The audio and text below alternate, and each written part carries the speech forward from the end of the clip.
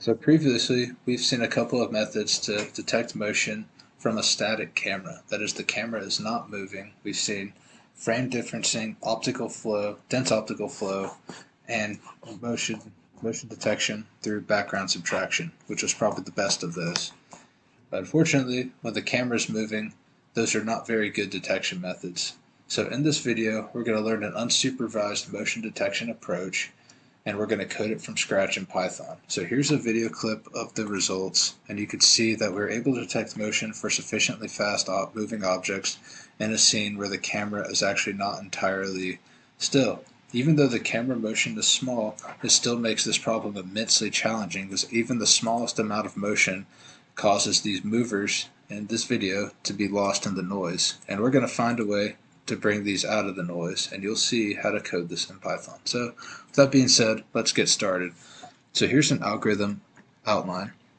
So the first thing we do is we compute the key points on frame 1, and to do that we could use any kind of key point or corner detection. We're going to use the Tomasi corner detector in OpenCV, which is implemented as good features to track.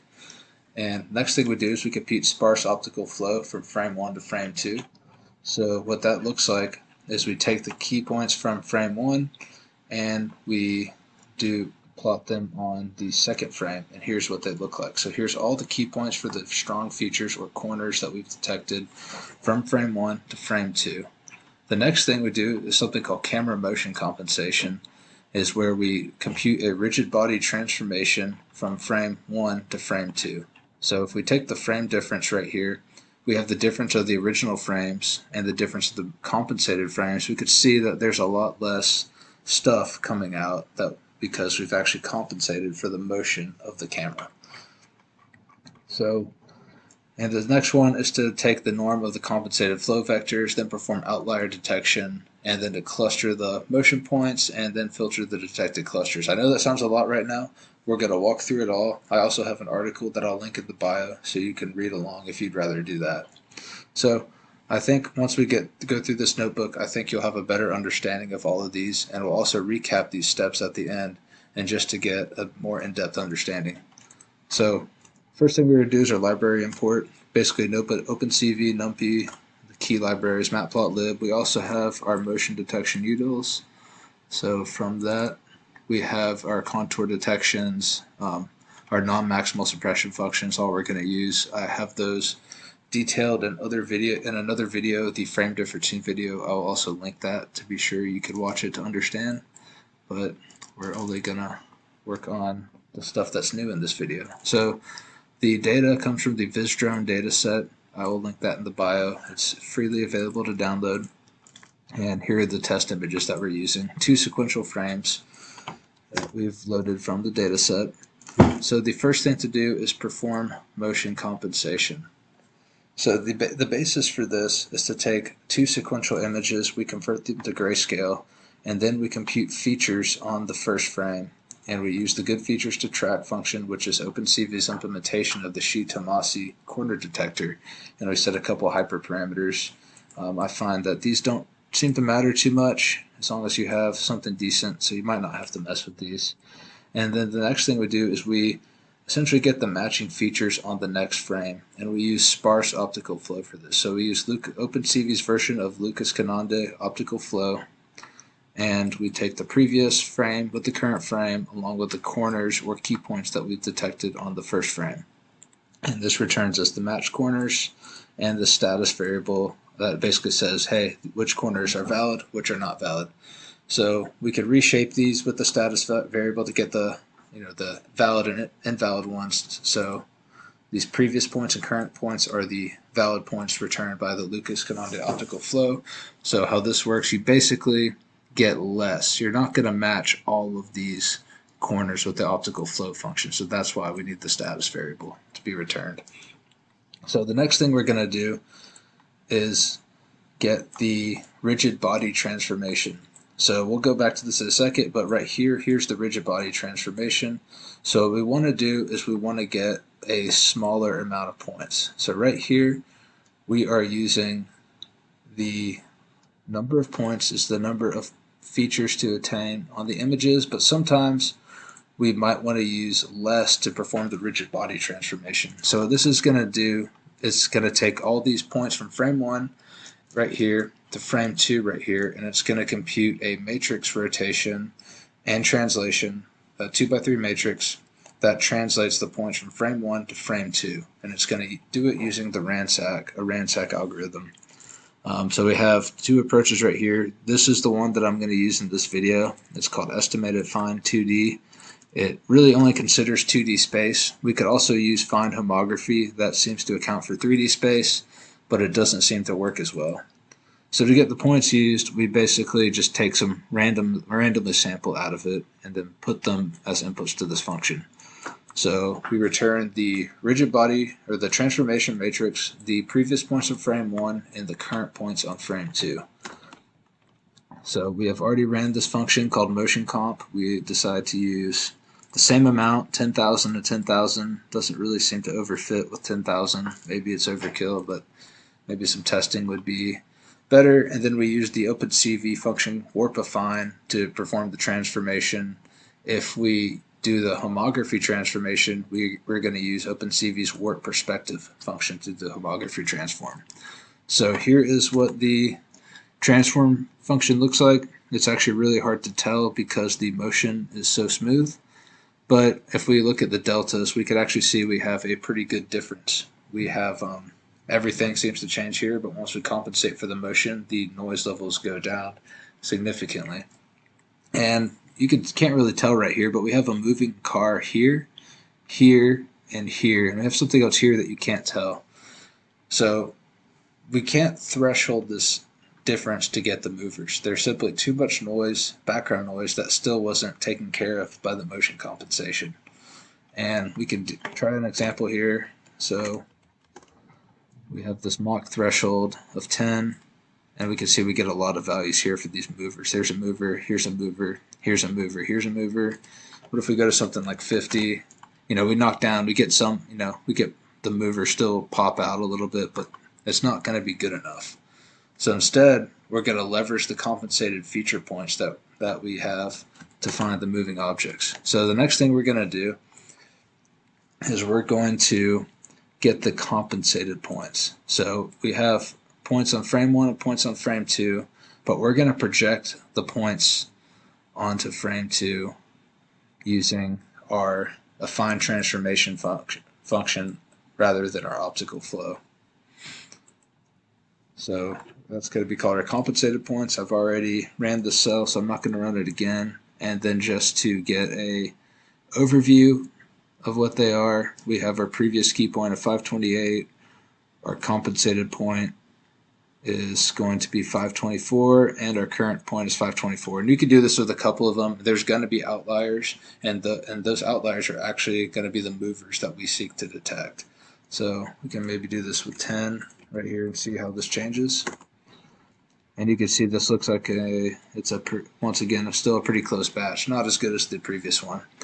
So the next thing we're going to want to do is we're going to get our flow and compensated flow. So we just take current points minus previous points and current points minus compensated points, and now we compare the histograms.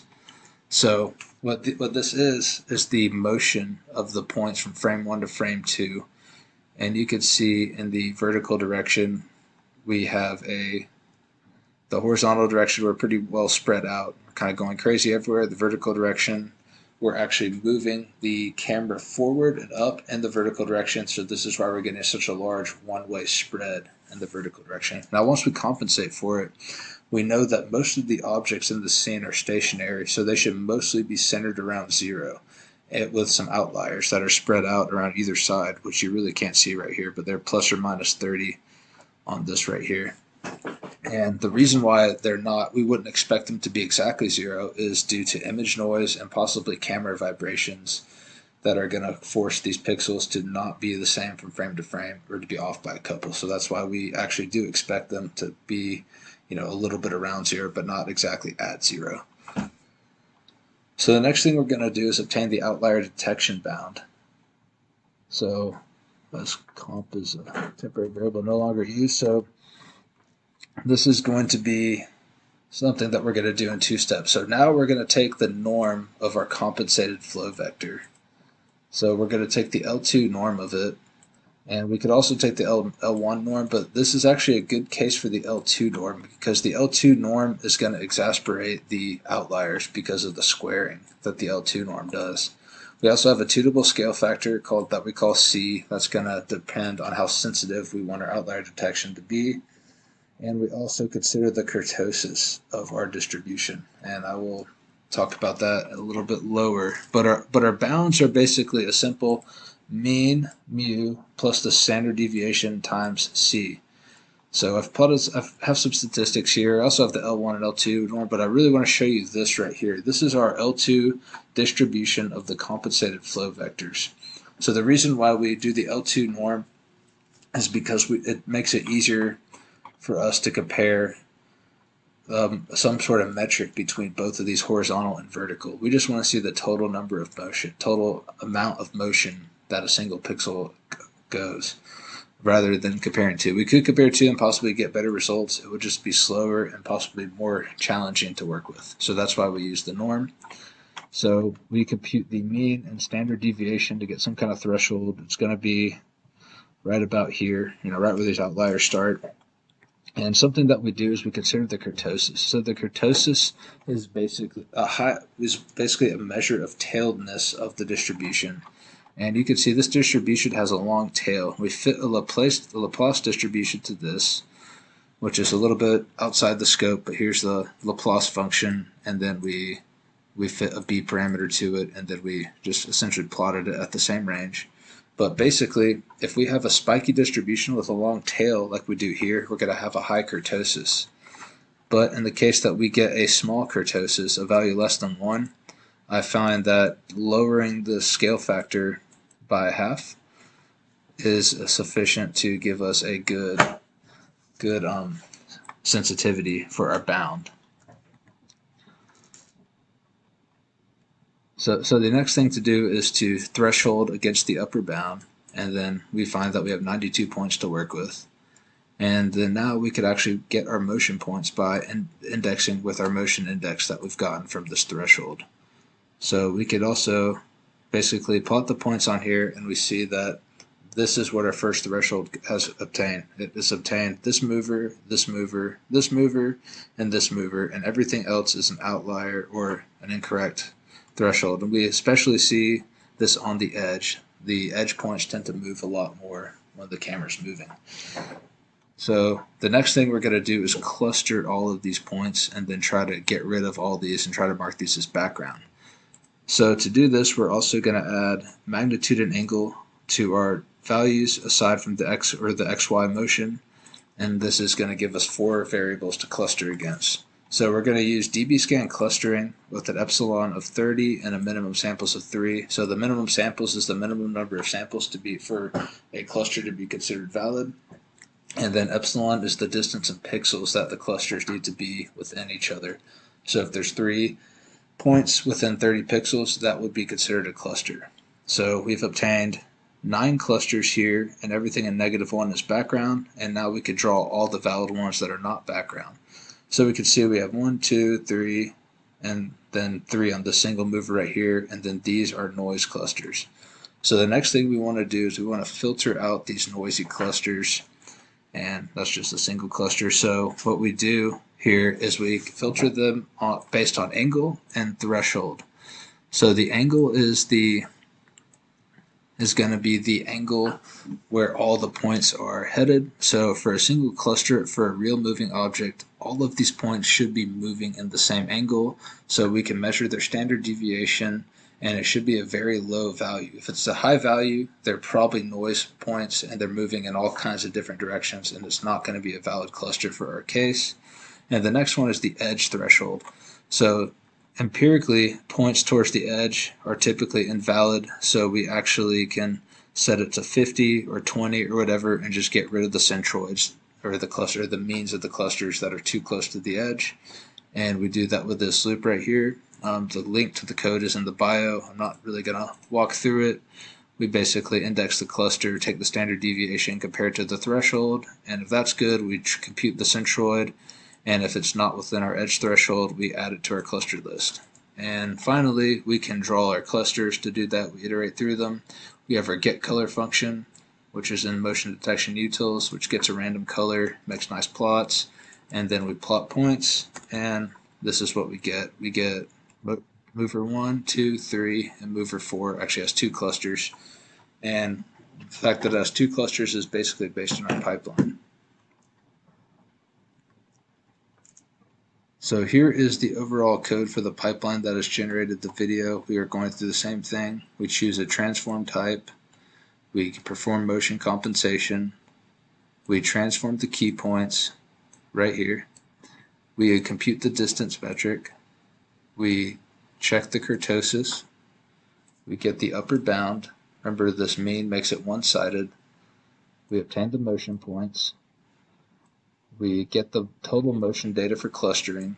We perform clustering, and then we filter the clusters, and then finally we can return the clusters.